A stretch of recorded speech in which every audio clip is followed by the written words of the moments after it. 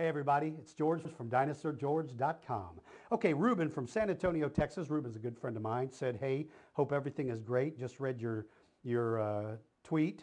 I hope that's correct. That you had surgery. If you want to follow me on Twitter, that's what Ruben's talking about. My surgery went fine. I had sinus surgery and it's fine.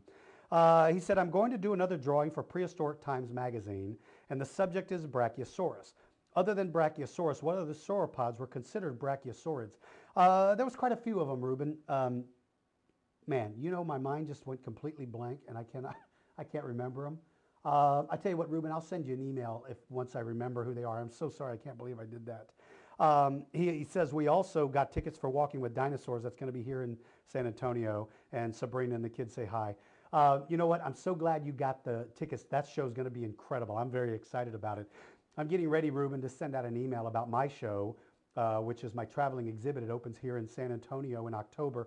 And I really hope, Ruben, you can come in and be one of the volunteers because I always enjoy working with you. Tell Sabrina and your two boys I said hello. It's always great to hear from you guys, and I'm looking forward to seeing your family again. And by the way, for those of you that are not familiar with Prehistoric Times magazine, it's a very good magazine. Ruben is an artist, and he submits drawings to it all the time. He's a very good artist. You guys want to go out there and try to get that magazine. It's very good. It's got some great articles. It's a great magazine. Okay, Robert from Melbourne, Victoria. Do you think T-Rex was a scavenger or an active predator? Robert, I believe T-Rex is an absolute predator. I think given the opportunity, he would scavenge, but there's so many reasons why. Let me tell you this.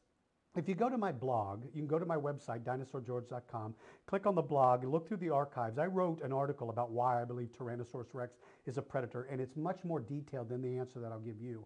There's a couple of reasons why I believe he's a predator. Number one, his size. He's an enormous dinosaur. He has a high metabolism, therefore he burns a lot of calories. He cannot simply hope to find that something has died within walking distance of him. That's just, to me, that's irrational thinking. He's got to go out and actively look for prey.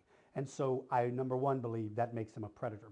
Number two, you look at the design of his skull. He's got forward-facing eyes. Every animal in the animal kingdom who has clear binocular vision is designed solely to be able to chase something and keep its eye on it, so to speak.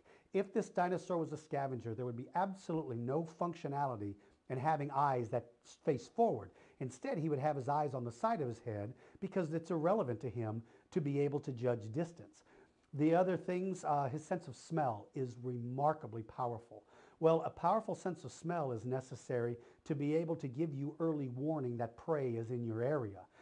We, humans who don't have the world's greatest sense of smell, we can smell something dead. It doesn't take a powerful sense of smell to smell something dead. So an incredible sense of smell is something that predators rely on. Scavengers, like vultures, do have an incredible sense of smell, but that's because they usually spend their time 300 and 400 and 500 feet in the air searching for prey. They need that sense of smell because they're needing to smell something 500 feet below them. Tyrannosaurus rex, on the other hand, is at ground level where the smell of rotting carcasses lingers. And so I think a sense of smell determines that. But anyway, go to my blog and you can read the whole information of why I believe Tyrannosaurus is a predator. Daken from Pima, Arizona. Always love getting your questions, Daken. Guanlong was the earliest type of tyrannosaur and was discovered having feathers. Is this true? If this is true, do you believe that some of the smaller Cretaceous tyrannosaurs like Nanotyrannus, Siamotyrannus, and Albertosaurus had Guanlong feathered traits? Guanlong absolutely had what appears to be feathers on his body. Now, these are not big, long, flowing feathers like you'd see on a peacock. They're really more like down kind of fuzz feathers. But those on the tail were pretty big. I've also studied a lot of the small raptors that clearly have feathers. I saw one about a month ago that was just staggering to me. I have every reason to believe that all predatory dinosaurs may have had some kind of feathers. I didn't believe this before. I'll tell you, I fought constantly with people who would claim that Tyrannosaurus looked like a bird. I screamed at the top of my lungs, that's completely insane. But all the new discoveries have changed my opinion. Yeah, I think they had feathers. Now, I don't think they were completely feathered like a bird. I don't think every ounce of their skin was covered, not at all, because I think that would hurt them when it comes to body temperature regulation. But I do think that they were ornamented with feathers. I think they may have had feathers on their head, around their face, maybe on their shoulders, maybe at the base of their tail. That would have been used to display during courtship. And so I think all of these smaller tyrannosaurs and even the bigger ones like Rex and Batar, I think they would have been feathered as well. Lewis from Toronto, Canada writes, is it possible that Spinosaurus, my favorite dinosaur, not mine, but Lewis's favorite dinosaur, was able to defeat a T-Rex? Well, they don't live together at the same time, and I know you know that, Lewis, but I think that Tyrannosaurus was just such a much more powerfully built dinosaur that it was more likely that Tyrannosaurus would win.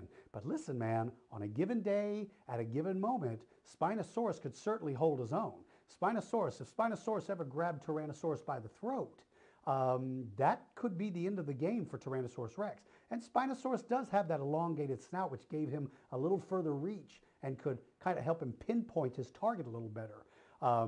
Think of Tyrannosaurus Rex's head as a fist, and think of Spinosaurus's skull as a finger. Well, you can swing your fist, but you may not be as accurate, but you can point your finger much more accurately. So Spinosaurus would have been able to point that finger right at the throat and grab him. So yes, I do think it's perfectly legitimate to think that Spinosaurus could have killed a Tyrannosaurus Rex. It would be tough, though. Josh from Liverpool, England. Hi, Dinosaur George. I was wondering, I'm a big fan of raptors, and I have noticed that all raptors I've found all have that big curved claw on their foot. Do all raptors have this? Yes, absolutely they do. Raptors belong to a family, scientifically, we call dromaeosaurs, or dromaeosaurs, depends on how you pronounce the word. All members of that family have that curved killing claw. To be a member of the, quote, raptor, unquote, family means you have to have that killing claw. There are dinosaurs with the word raptor in their name, but they are not members of the raptor group. Eoraptor, Conchoraptor, Oviraptor. Those dinosaurs have the name raptor in their name, but they're not members of the raptor family because they don't have that killing claw. So if you've got that killing claw, Josh, then you are absolutely a member of the raptor family. Okay, listen, thank you guys so much. Go to my website, dinosaurgeorge.com. If you want to ask a question about paleontology, click on the Ask Dinosaur George page. While you're there, sign up to be a part of our newsletter. If you live in or around the San Antonio, Texas area, my traveling dinosaur exhibit opens October 15th through November the 1st. It is going to be an incredible exhibit, and hopefully we'll be coming to a city near you. Until then, it's been great talking to you. It's always fun answering your questions. For you little guys out there, you make sure and practice your reading and you practice your manners. And if you're good at those two things, you're going to be good at anything you do when you grow up. Thank you all so much. I'll talk to you again soon. Take care.